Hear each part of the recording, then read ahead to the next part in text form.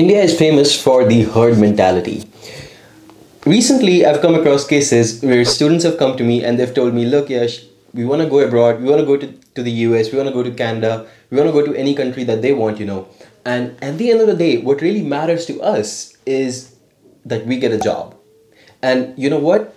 We're willing to pay the price for it. We're willing to change our field. We're willing to go into CS. We're willing to study data science. And that's what is very, very disturbing, right? Let me tell you, these people are not from the usual background. Some of these have been from backgrounds like economics, some of these from even backgrounds like history, people who haven't really ever come across something like coding or data science or a lot of rigorous math. Other people are just people who are interested in CS, who have taken CS in the past, and they're seeing that, hey, look, there's a lot of jobs apparently overseas when you go abroad. There's a lot of jobs in data science, so that's what we want to pursue. And there are other people who are people with backgrounds such as mechanical engineers, people with electrical engineering degrees, core degrees, environmental science degrees. And they also want to happen to go into data science. So from this, what I can infer is what you guys think is if you study data science and you go overseas and you go abroad and you study it from the US, from Canada, that's your way to settling down over there. And while that may be true in a lot of cases, it's going to have a disastrous outcome on yourself, on your life, on your emotional stability, on the way you process things as well. Let me tell you why. Now, personally, I have a lot of friends who are doing this as well. They are already data science. They're already people who have gotten an H1B. They're working in an industry that you guys probably want to. You don't really have that perspective of those people, right? But I do, because I talk to them on almost a weekly basis. And what they tell me is, look, man, it's a great life over here. The quality of life is very, very good. But I just wish when I had that passion for biology, I had pursued that. I just wish when I had that passion for real estate, I had just pursued that.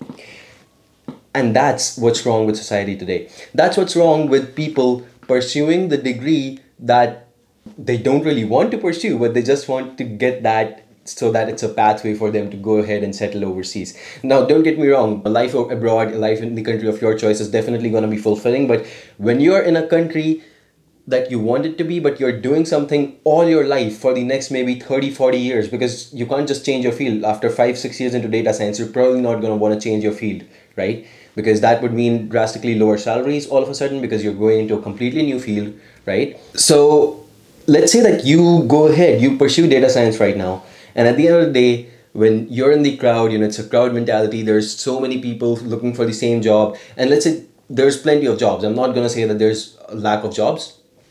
But what if you had pursued biology? What if you had pursued real estate? You could be the best goddamn real estate agent in town just because that was a satisfying career to you, to your personal background. That's something that you enjoyed doing. And that's not something that most people can say nowadays about their jobs, can you?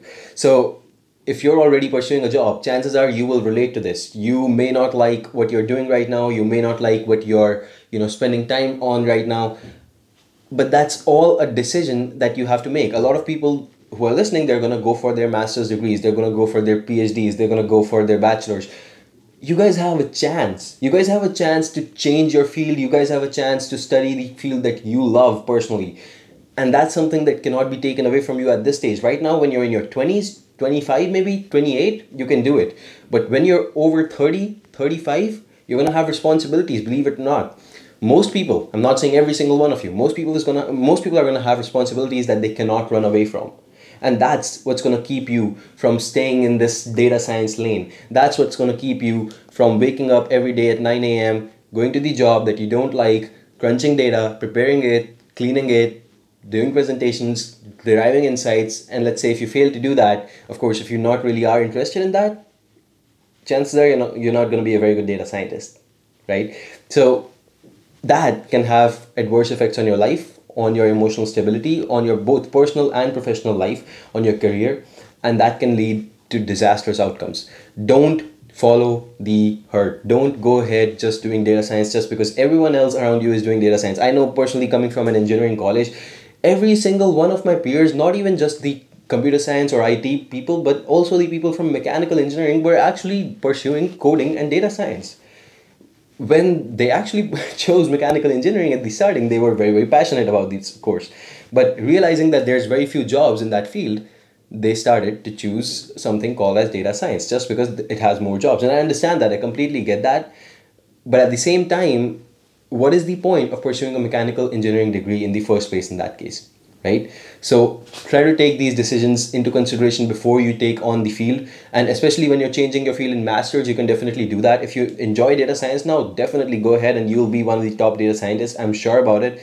But if you don't really have a background in math, you don't really like math, you don't really like statistics, you don't really like to crunch data, clean data, you just like to run machine learning algorithms, you think it's going to be very, very easy. No, I'm sorry, it's not going to be like that. So choose your field carefully.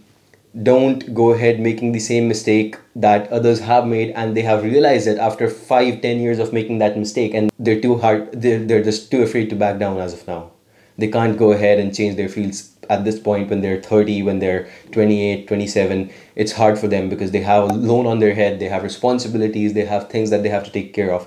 But you can, right now, choose the field that you like. So I hope that this video can go ahead, help you, give you the impetus to go and pursue the degree that you want and not follow the herd, not follow what your relatives are telling you to, not follow what your parents are telling you to do, not follow what the society is telling you to do, but really do what you will enjoy doing for the rest of your life, because it's your profession, guys. It's not something that's going to be easy to change later on. Trust me.